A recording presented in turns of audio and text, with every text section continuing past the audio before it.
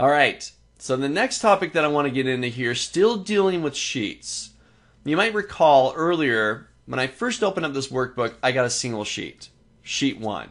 When I inserted a new sheet, just by clicking on the plus sign down there, do you remember how many worksheets you can have in a workbook?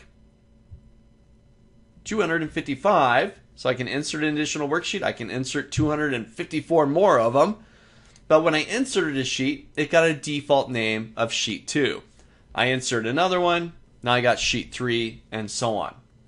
So something you're going to want to do to help you keep organized within your workbook. I'm doing maybe quarterly budgets. So my first worksheets, the first 3 months of the year, this will be quarter 1. Then I'll do the next 3 months on the next worksheet, that'll be quarter 2, and so on. So I'm going to want to rename them to keep me organized.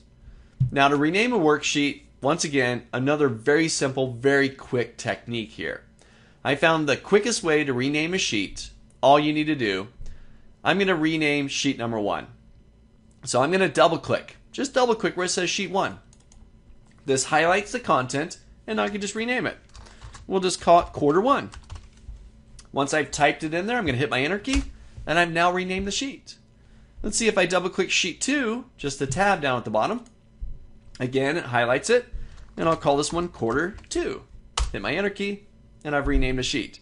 Really simple. Just double click the sheet tab down at the below, type in the name of the sheet, hit your enter key, and you're done. Really simple. Try it out. Open up your monthly budget, rename the sheet, call it quarter 1 or call it Fred. I really don't care.